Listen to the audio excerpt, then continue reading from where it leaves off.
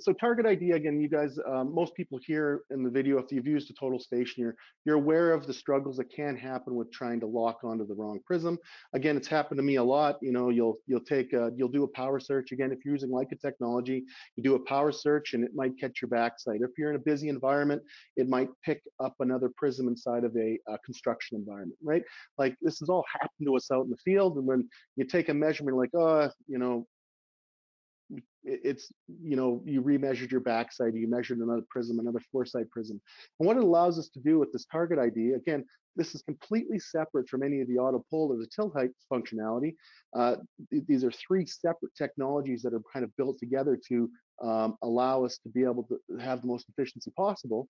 The TargetID allows us to verify in kind of construction environments and areas where we're using total stations with lots of reflectors around to be able to verify that we're, you know, locking and measuring to the correct target.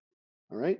The way it kind of works is that it does have an LED light source that comes off of the AP20, and that is picked up by our existing total station technology. So inside of the search functionalities of the total station, and that's the big thing here.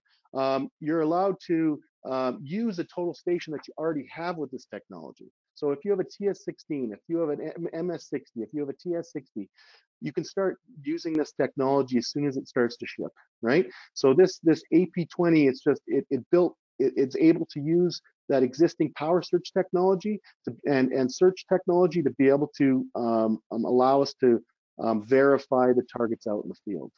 Okay.